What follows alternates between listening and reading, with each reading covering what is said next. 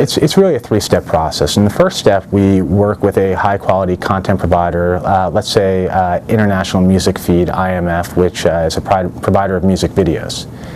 International Music Feed will join NBBC and they'll make their content available through our marketplace.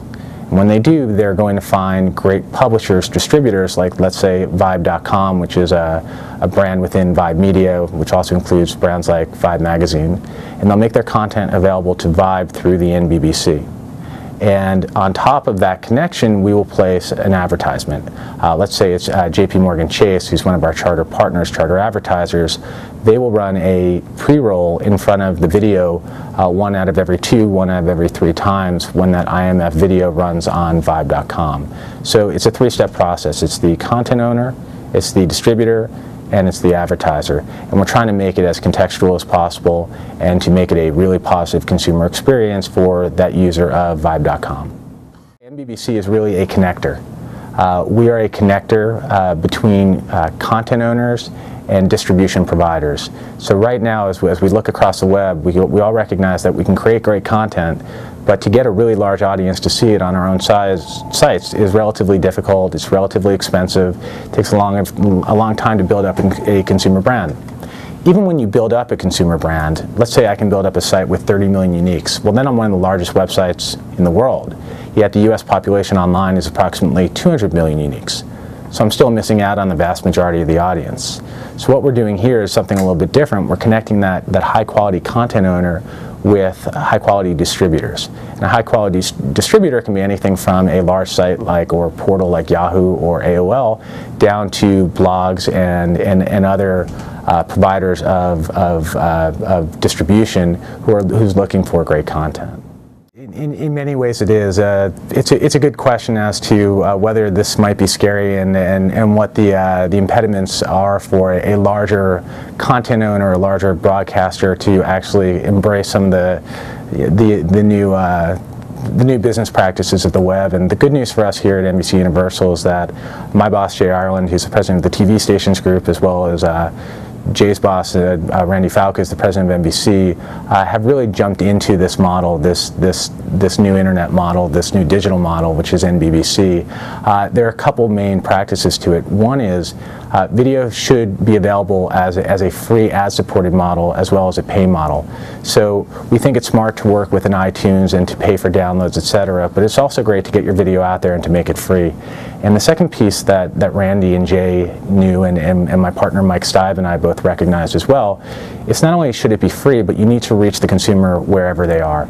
So what NBC is doing with NBBC and making available to our other content partners is saying, okay, we're going to make the video free. And second, we're going to put it out on as many websites as possible who can carry this content and put it within quality context. And that's really what NBBC is all about.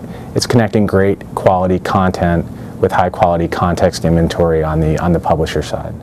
This is actually a video player that we built and skinned for a friend of ours, Fred Wilson, who is a VC at Union Square Ventures and has a site called AVC, his own blog.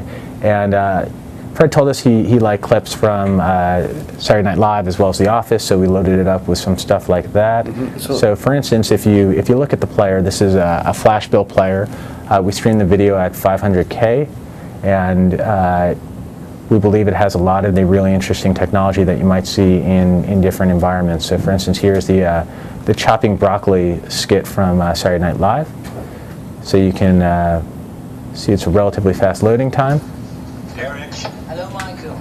Welcome to LA. The player, for instance, also has great search capability. So let's say I'm looking for The Office. Clips from The Office, I can search for The Office, and here's a whole bunch of clips from The Office, and here's an interview, for instance, with Steve Carell. Now in this case, when I play the video here, I still actually have my chopping broccoli skit going on until this begins, and you still have all your list of The Office clips. When you find the one that you actually want and you're sure it's what you want to watch, then you go up here and you click close, and then it breaks back into full form. So we think it's actually a pretty interesting player. You can also put this into full screen which is pretty interesting as well, which gives you a slightly better experience as you want to watch longer form content such as 30-minute shows, etc. And we think that this is pretty cool. So if you want to go back to playlists, for instance, to see what you have, you can look through. And again, the load time is pretty fast. Here's another clip from The Office behind the scenes with our favorite character here at NBC, Dwight Schrute. Let's get the party started. Let's get the party started. Not the way I taught you. So as you can see, NBC is bringing in a lot of their great video content, and we're providing great video from third parties as well. Let's see what else we have in here. We could search. And coming off a year that included a Golden Globe win for Steve Carell, an Emmy nomination for the There's show, something about superheroes. season finale cliffhanger. It's actually pretty good.